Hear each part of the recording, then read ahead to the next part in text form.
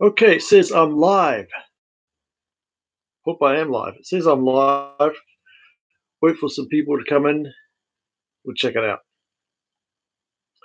So today we're going to talk about Vincent van Gogh. We're going to celebrate Vincent van Gogh. No one is in the chat. Okay, we'll just go right ahead and talk. Somebody come into the chat. Oh, it's Jenny. Hi, Jenny. Jenny O'Brien is in the chat. Good. We got someone. So today we're talking about Vincent van Gogh, my painting hero, Vincent van Gogh. Get your 2020 calendar, Vincent van Gogh. Look at that. I haven't even opened it yet. It's got paintings on the back of it. Today we want to talk about Vincent van Gogh. He's my hero. Vincent van Gogh was born in 1853 and he died in 1890, and he painted like 1,000 paintings in 10 years, the last 10 years of his life. So Vincent van Gogh was, he had a very short career in painting, but he had a huge amount of paintings he did over a 10-year period. Time he was 37 when apparently he committed suicide, although that's debatable. He did 1,000 paintings in the last 10 years of his life, and they were, as you can see, they're absolutely brilliant. I've got a calendar of them for 2020. I haven't even opened it yet. Hey, 420. How's it going? We're having a chat about Vincent van Gogh. A live chat about Vincent van Gogh's career. He was born in 1853, died in 18... And it wasn't until about 1920s when he was really discovered, about 30 years after he died, when they... he had Buddy had a brother, Theo, which was a brother younger than him, and Theo had a wife called Josephine, and Joe published books on the letters Vincent van Gogh wrote to his brother Theo. They published the books, and then they did an exhibition on his paintings and at the Louvre, and I thought, well, this guy's a genius. So it took 30-odd plus years before he died, before he became even known. He only sold one painting in his life, and that was the Red Vineyard for peanuts. And Vincent van Gogh is a great guy. I've got plenty of books on him, as you can see. I'm currently reading this book about Vincent van Gogh's ear. Apparently, Van Gogh, he literally cut his whole ear off and only left the lobe. I'm only halfway through reading this book. And let me see here. I could just get into it. As you can see, there's a diagram here. You can see the picture here. I don't know if you can see that well. It shows he cut off his whole ear and just left the lobe. A little bit of the lobe at the end of it. I don't know if you can see that. I hope you can. And this book goes on about it, but he just literally cut his whole ear off. And she did a documentary on YouTube about it. Bernadette Murphy. And she also did another documentary on Vincent van Gogh fakes and forgeries, which is another good documentary on YouTube, which you should catch. So Vincent van Gogh, who was an epic guy. This is my favorite book on Vincent van Gogh. It's got lovely paintings of Vincent van Gogh. Paintings he did.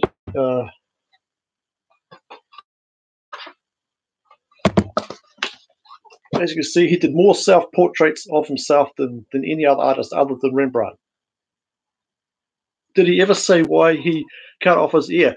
I don't know why. He cut his ear off because Paul Cézanne, who was with him at the Yellow House, Paul Cézanne, Paul Cézanne was wanting to leave because they just didn't get along, and apparently Vincent van Gogh didn't want him to leave, so he cut his ear off, gave it to a prostitute named Rachel, out of just anger. Actually, I've got pictures in here of the Yellow House. I've just got to find the book. There's photographs of the Yellow House he was in. He even did a painting. This is a painting of the Yellow House. There's actual photographs of the actual Yellow House he did.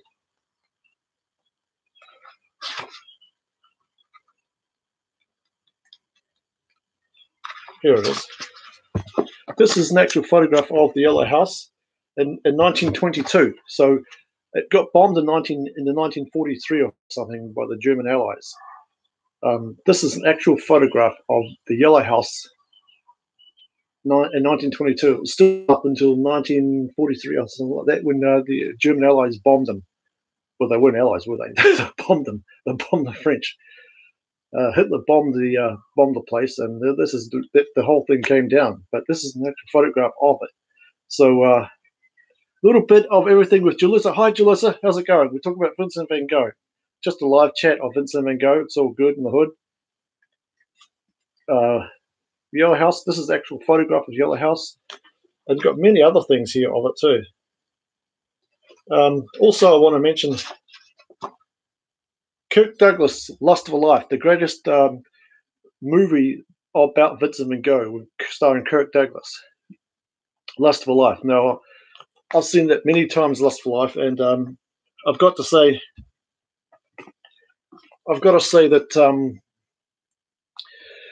at the end of the film, it shows him, his last painting was the scarecrows, not the scarecrows, the black crows. And, you know, Kurt Russell does that bit, and then he goes and shoots himself. I don't believe that's happened at all.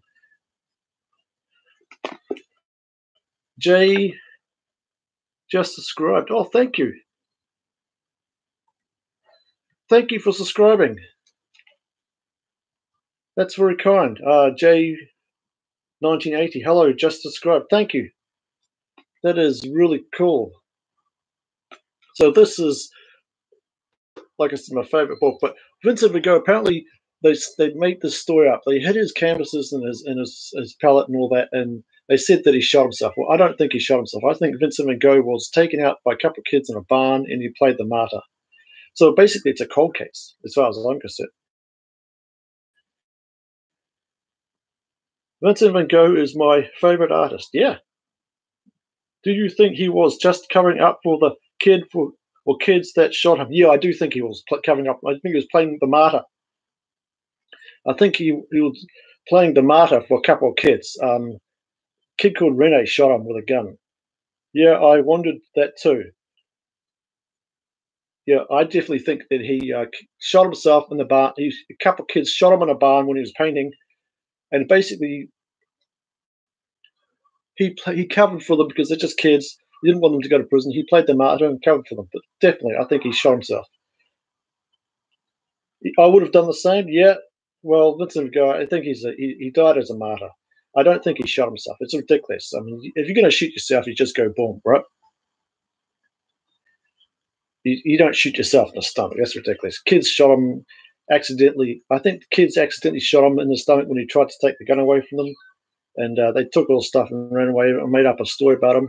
Vincent van Gogh was, and then 6 months later, Theo, his younger brother, who supported him financially, he ended up dead of syphilis, which is pretty sad. Because Vincent van Gogh, other than the fact that he was poor, he was actually quite healthy, and the fact that he had no teeth, he was actually quite healthy. Vincent van Gogh was a total genius. He wasn't discovered until about 30 odd years after he died about the letters, but it was an absolute genius of a man. And this is my favorite book on Vincent van Gogh. This is a fantastic book. Vincent by himself, edited by Bruce Bernard. This is a fantastic book. Best picture book you could ever find on Vincent van Gogh. Lovely paintings in them. You see he's The Night Cafe, very famous painting.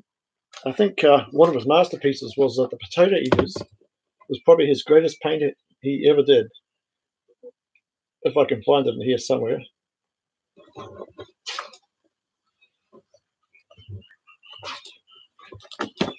No, he even painted his mother, who didn't get along with at all. He even painted his mother. Look at that. He was a prolific portrait painter as well as an artist.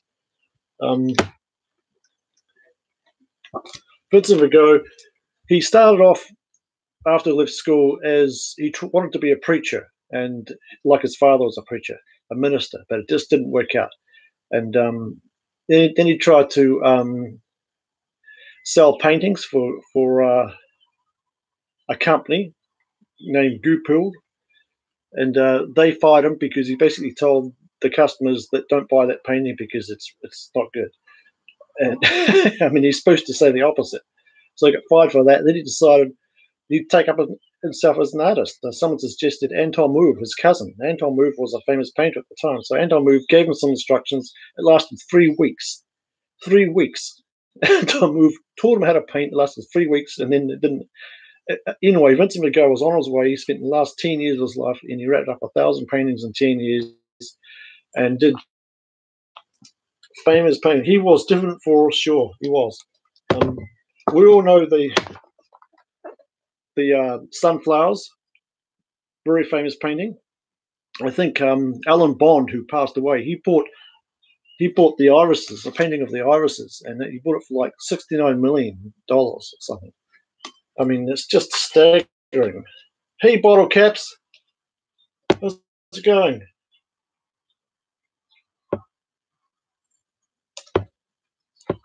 I think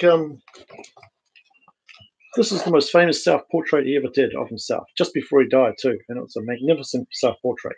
They said all the swirls on here was because he was mad. I don't think he was. I don't think he was. I think Vincent van Gogh suffered from depression. I think that's what he suffered from. I don't think he was crazy or mad. He painted a lot of irises, as you can see. See, this is why I love this book, because it's such a beautiful book. Edited by Bruce Bernard, Vincent by himself. It's a fantastic book. It's a lovely book, and I love this book. Got great paintings of it. He even painted Joseph Rouland and his wife. He loved painting portraits of other people, but people wouldn't sit for him because they didn't trust him. When Vincent van Gogh cut his ear off, what did Vincent van Gogh do? He painted himself as a portrait with his cut ear off. And as you can see, there's a chair there. Hey, bottle caps. Good to see you, bottle caps.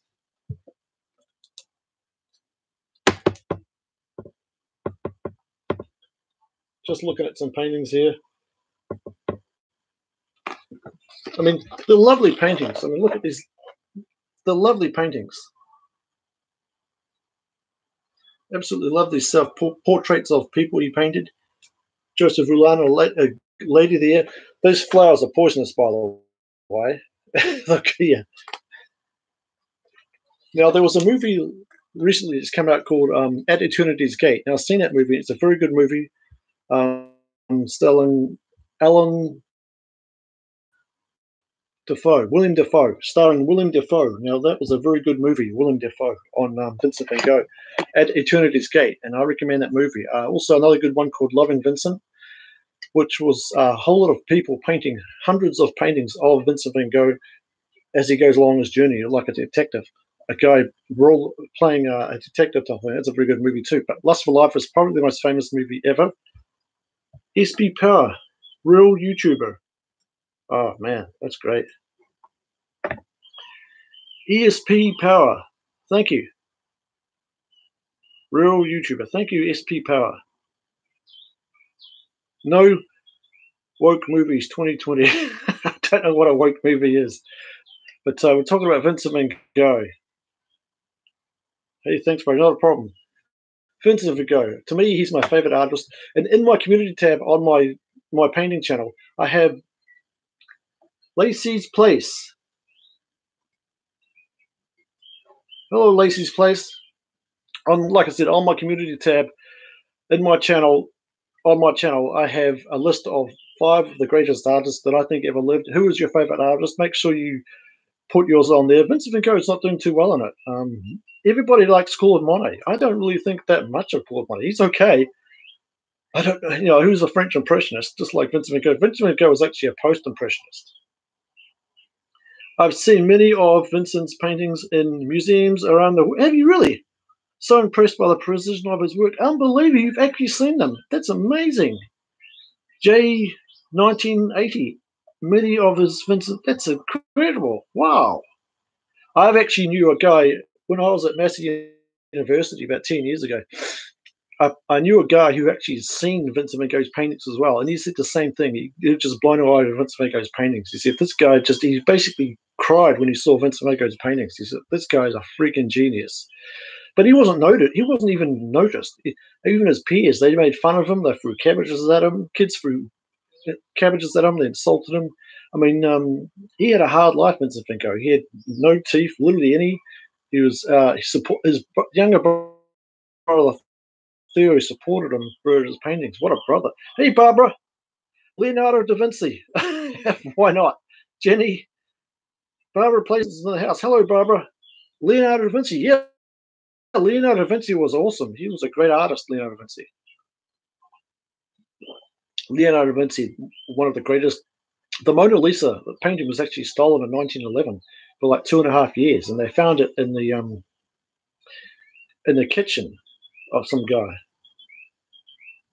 in free bed in there. But yeah, but Leonardo da Vinci, awesome artist, man, one of the greatest ever. The Mona Lisa, yeah, it's unbelievable.